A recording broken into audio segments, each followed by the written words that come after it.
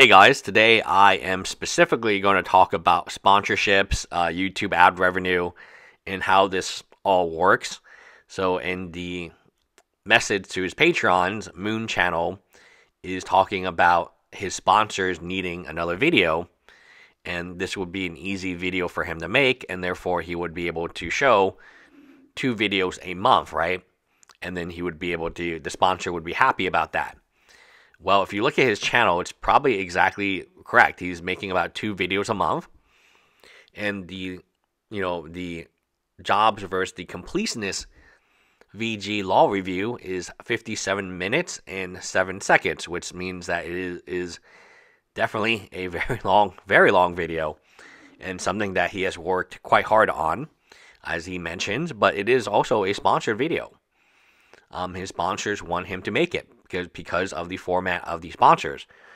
So at the very end, he wants both Muta and Karl Jobst to give up their sponsorships, their ad revenue, their income from the drama film, the drama topic, when he in fact is also milking the drama. It is quite impressive, to be frank with you, that he was able to do a fundraiser on top of a drama for fundraising. Like I mentioned, I think a lot of times you should donate because you want to donate, not because somebody online tells you. And you should donate to local charities, not online charities, because at least then you can visit the animal shelter, you can see what type of dog food they need, what type of puppy pads, if you're into that, if you want to go to the hospital. A lot of these donations made online, there is very little there's very little progress, I think, in terms of how these donations are going. I think donations should be more careful. It is your money, not the person's money. So I also don't like the fact that they make it seem like, oh, hey, I'm such a good guy, we raise so much money, when the person hasn't donated a single cent, right? They just made the charity, which would then allow them to get more clout and so on. So the one thing that rubs me the wrong way for the Moon Channel is he is a lawyer, and as a lawyer, there are 2 foundations. One group of lawyers thinks the law should be extremely complicated, and non-lawyers should not be able to speak about the law. And the other foundation, the other group, like that I'm in, believe the law should be simple enough that somebody reading it should be. I work in immigration. I fully believe that somebody with a high school level of education should be able to file immigration or patent or trademark by themselves. I believe this because, I work in it, and I don't think it's that difficult. Now, if you want a lawyer to appeal something or, to argue something, that's fine.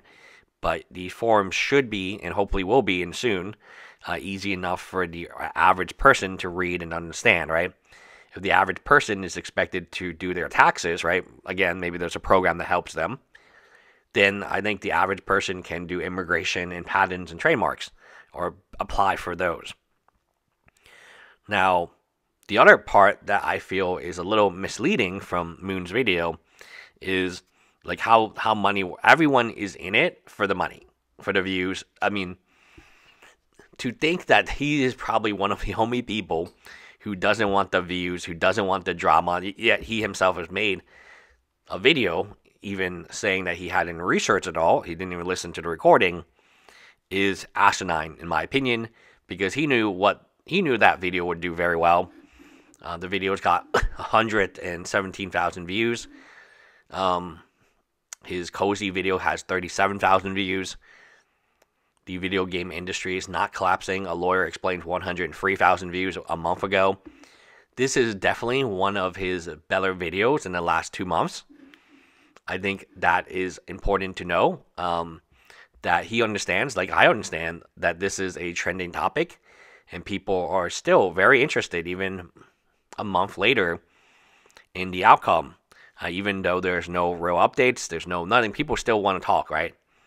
And you ride that trend until you can't ride it again. So he's doing the exact same thing he's accusing Karl Jobst and Muta of doing, which is to take advantage of the drama, create a dramatic situation, right? In this case, The other part that I disagree with is when he mentions that since these two are the accusers, he was more hard on them. This is like whistleblowing 101. You don't want to ever say that, because then there will be no whistleblower. If the judge was like, hey, every whistleblower, we're gonna go after them, right? Then there won't be any whistles to blow. I mean, no one would ever do it. It's retaliation, retaliation.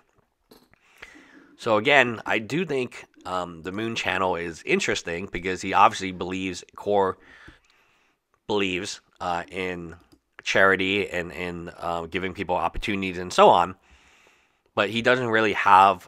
Just like me, I didn't know who Gerard was or Karl was or Muto was until I watched their videos, right? And then I did a little bit more research, a little bit more homework. But it's a trending topic, right?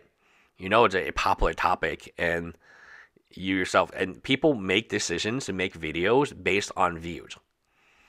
If all things were equal, it would be great if I could just make patent law videos, right? But you guys should be bored to death.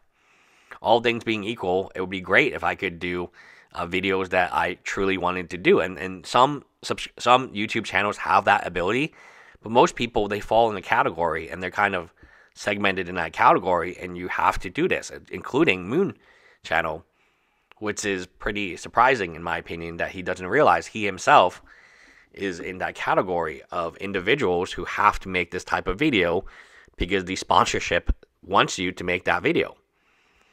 And I really don't think, and I really do believe that in all likelihood, it is everybody. Is everybody is on YouTube, is there. I was watching another live streamer, and he had like 5 live stream views. He was a Watts guy, and he's betrayed like all his like friends and in the groups, and all he wanted is views. He wants viewers. He wants live stream. He wants donations. There's nothing wrong with that. Everyone is on YouTube for their self gain, right? It's not easy making YouTube videos I'm a little sick right now, but I'm still pumping out YouTube videos because it does help my business. It does help my marketing business. It does help my legal business. It does help me get some leads that you wouldn't think so, right? I mean, you'd be like, oh, why would making a video on the completionist get you any leads? Well, I get phone calls all the time saying, hey, I watched your video on the completionist. Can you help me with a patent issue? We are all on YouTube for value to ourselves, there's no different from Gerard, no different from me. We are all on YouTube to get as many views as we can, to reach out as many people as we can, and in many cases to raise or to get as much money as we can. There's nothing wrong with it if you accept that's the basis of the majority of people on YouTube. And Moon, he is saying this exact same thing, right? But he wants to take the route that this is a legal court. It is not a legal court. We are on YouTube. And YouTube is a free-for-all. It's very different than having a judge. There is no judge on YouTube. Maybe Susan is the judge. But it's not easy. Anyway, bye guys.